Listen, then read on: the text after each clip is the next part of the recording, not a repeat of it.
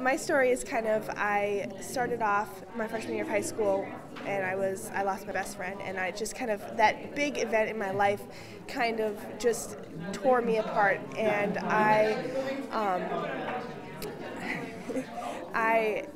was then diagnosed with depression and anxiety after that. And so it was just sharing my journey with other people. I felt like that was something that was really important for people here to hear. I feel like a lot of people don't always understand where people are coming from, and there's always that social stigma of mental illness, and I wanted to normalize that and have people start talking about depression, anxiety, and just the mental illness aspect. There were 2 points in my life where I didn't want to be here, to a point that I acted on it on my own, on my body. And I don't want anyone to feel like they are at that point of feeling completely hopeless, that there is nothing left for them. The first time happened while I was in high school, while I was in that school age. The second time happened shortly after, young adult life. And I wanted to give hope to the people who are stuck in that rut at maybe 15, 16, 17 years old. I didn't realize it until I was 21. I'm not over it, that's for sure. I've recently been having some struggles going to class and things like that.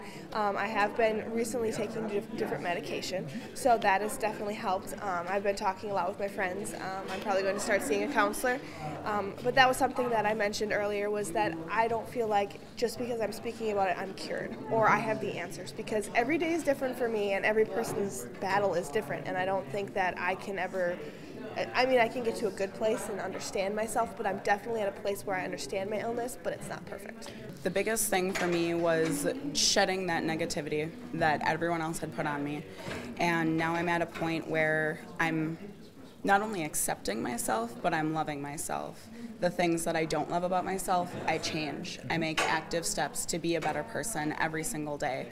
And that was the biggest step for me to move myself forward, is realizing, no, I'm not perfect, but I can be better. They're not alone, and that this mental illness or something that they're feeling does not define who they are. It doesn't define who they are as a person. It's something that they may be dealing with, but it doesn't define who they are. Gotcha. I've been there, and it hurts, and I'm now at a point where I still think about it. It's still going to be there. It's always going to be a darkness. But I can look back at my scars. I can look back at the impact I've had on other people and realize that's not the best way to handle it. There's always going to be a better way, a more positive way, whether that's talking it out, whether that's exercising or staring at the night sky. That's my favorite thing, get lost in the stars.